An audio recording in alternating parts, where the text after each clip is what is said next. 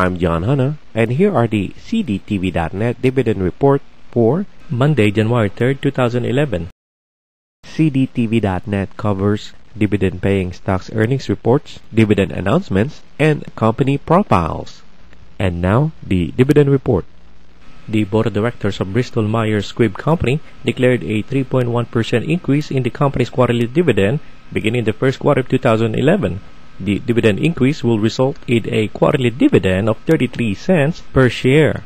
The next quarterly dividend will be payable on February 1st to stockholders of record as of the close of business on January 7, 2011. Bristol-Myers Squibb Company is a global biopharmaceutical company.